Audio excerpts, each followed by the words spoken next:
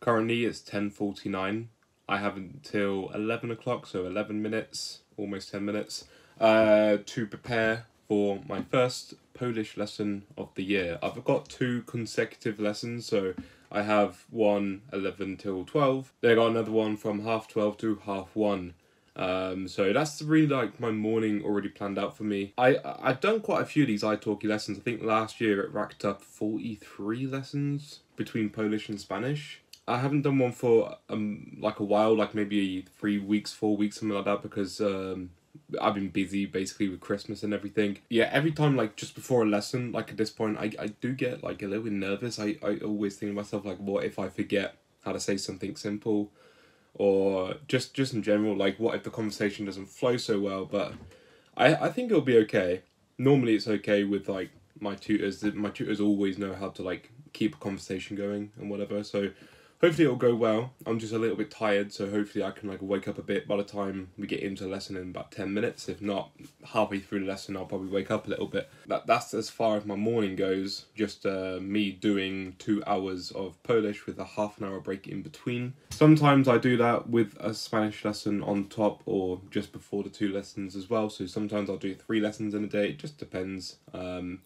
Yeah, you gotta fit them in where you can. But this year, like, I'm wanting to do like weekly lessons with my languages, and I want to try and introduce Japanese at some point with like speaking with a native.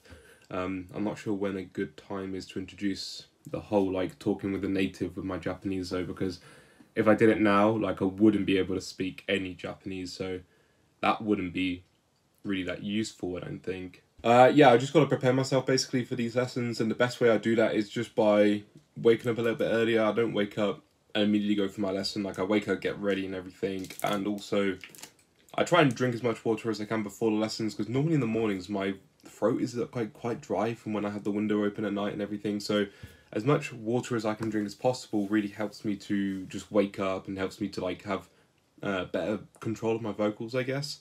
Other than that, like, there's not a lot you can do. Like, there's so much with speaking a language, especially when you do it just after you wake up. Like, you're probably going to forget things. But then sometimes I surprise myself when I'm speaking. All of a sudden, it's like, oh yeah, now that I need to use this word, it's popped into my head. But more times than not, I need to use a word and it doesn't pop in my head because I forget it. Let's open up Translate, because basically what I do is obviously we just have a talk as if you would talk normally in like your own language. It's not particularly a lesson of some sort, it's just, oh, let's sit down and have a chat for an hour. Sometimes there's obviously like bits that they teach, but we try to avoid that as much as possible. And really, I think that's across most people on italki, or it, you know, depends on which tutor you have, I guess, but it's more so sit down, have a chat, and just like, you know, as if they were like a mate or something. So when I do that, sometimes there's like a word I forget, or there's a word I might not even know. So then I go over to Google Translate quickly while I'm talking. I'll try and like type in what I need, and then I'll try to pronounce what Google Translate tells me, and then they will tell me whether that's correct pronunciation and also whether the word is correct and whatever in the situation. So that's basically how I use italki. It's not really anything special, I don't think. In regards to the way that I use it, that is, like, the actual program itself is very useful, and I would recommend anyone who does learn languages to use italki, or something similar, you know, just to talk with a native in the language that you're trying to learn. We have 2 minutes left, so I'm going to stop recording this, and I will catch you guys in a bit after my lessons. Cześć! Szczęśliwego nowego roku! Czasami potrzebuję uczyć się like the drums i czasami uczyć się, czasami potrzebuję uczyć się like keyboard. Cały dzień próbuję oglądałem i czytać w Polsce. I dla mnie jest ciekawy oglądałem napsy w polski i też angielski. Czasami tak like rozumiem trochę lub czasami like rozumiem like zero. Lessons are done now. That was 2 consecutive hours with a half an hour break in between of doing my Polish lessons, so I always enjoy doing them, even though before I do them they're a little bit it gets a little bit like, I guess, worrying, or as I said earlier on, I just worry myself before I get into a lesson. The moment I'm in a lesson, it's really enjoyable and fun. So yeah, I enjoy doing those. I'll book some more. Right now I'm walking into town to get my third COVID shot, because we now have to have a booster shot. So that's where I'm going now. Just enjoying a nice little walk down in the nature. I don't walk as much as I would like to, you know. I'm always driving, and this is awful, the shit that I'm walking on right now. Look at how muddy. Terrible.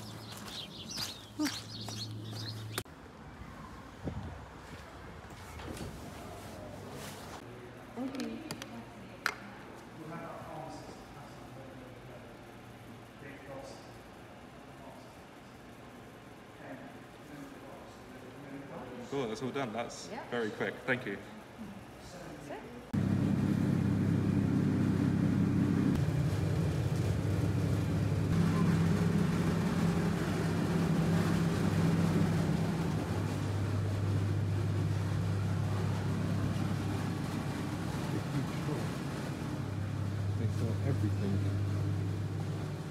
Everything Polish, Romanian, European, because this is a European store. However, I like to look at the food.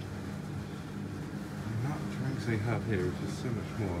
Half of them are oils, but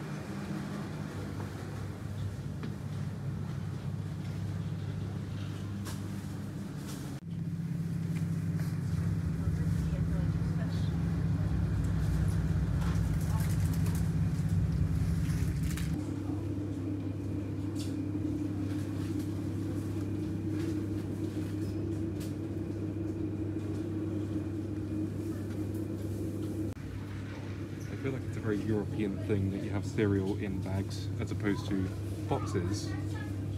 Cereal in a bag. So many different ones as well. They all look, or at least most of them look, really nice.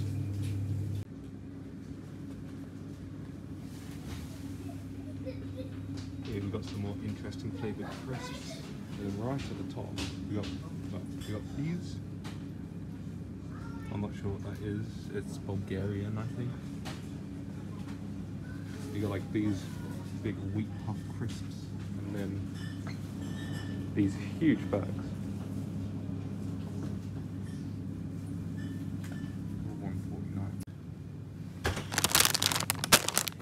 They have Cheetos or Smaku Chocolate, tasty chocolate flavour, in like a Halloween style, I guess, with its skeleton or whatever.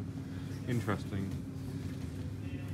Cheese, chicken, yeah, bacon, all sorts of different flavours that we don't normally get in the UK. Fromage.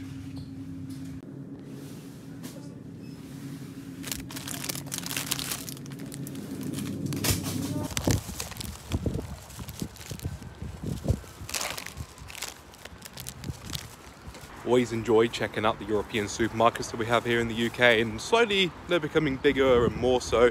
I don't know if you can see in the video, but that one that I was in is massive. It's almost the same size like a normal supermarket that we'd have here, but obviously for European food, it's just so much more variety, more flavours of like different crisps and cereal and whatnot, so I really enjoy looking into them. So I bought a few things.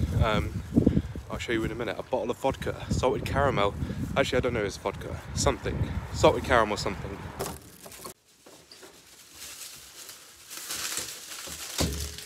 Chocolate bread, you can maybe see on the packaging, as I've already mentioned. I've eaten half of it. It's sourdough, so I'm not sure if I like it fully or not, but it's okay so far. Just as a bit of like an aftertaste. Then we have this, which is Dalkowski Polish liquor of some sort. It's salted caramel, so I thought I'd buy it because I also had to spend so much because I was paying by card. On the back here it says that it's for like cocktails and desserts and that kind of thing, so don't know exactly, but it looks nice anyway. I saw it on the shelf and I thought I'd give it a go. Dalkowski, no idea exactly what it's going to taste like, but I'm assuming like Słony caramel, which is just salted caramel. Smells really good.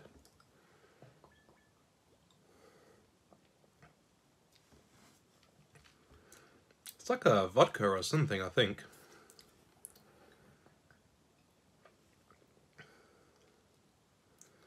Very nice. If you like salted caramel and you ever see Dalkowski, I'd recommend. It's basically salted caramel vodka. I'm not sure if it's actually vodka, but it tastes basically like vodka. Interesting, so basically after I'd had my jab and after I'd looked around the European supermarket, I was then looking around other shops in the town centre. I went into Waterstones, which is a bookstore here in the UK, trying to find some Japanese manga. Unfortunately, as I could probably have predicted, all manga that we sell in UK typically is translated into English. So all the Pokemon manga that was there, all the Dragon Ball Z manga that was there, all the other manga from other series that were there, all translated into English. I did check every series, no Japanese ones, so I'll probably order some Japanese manga from like the internet at some point, because that's something that like will help me to read basically in Japanese. And then I went into HMV because I saw they had a massive South Korean flag hanging down. I decided to have a look in there. Surprise, surprise, there was Squid Game stuff in there, hence why the South Korean flag was in there. But also there was a lot of Japanese sweets and stuff, which I really like enjoy looking at. So I didn't buy any Japanese sweets or anything from HMV, but it's good to know they're there, because maybe I can do a video at some point for my main channel on trying Japanese sweets. I've actually done a video like that before, but maybe I can do an updated video, because that one was like 6 years ago, I believe. Another video idea I sort of had when I was in the like the European supermarket is to buy every single brand of Polish beer that I could find in this town, in supermarkets, whatever, like one of each beer, and then do a video on me trying each beer. And give my thoughts and opinions on each beer maybe, or like comparing them, or maybe putting them in order from best to worst in my like opinion or whatever. So yeah, there's a couple ideas I've had there.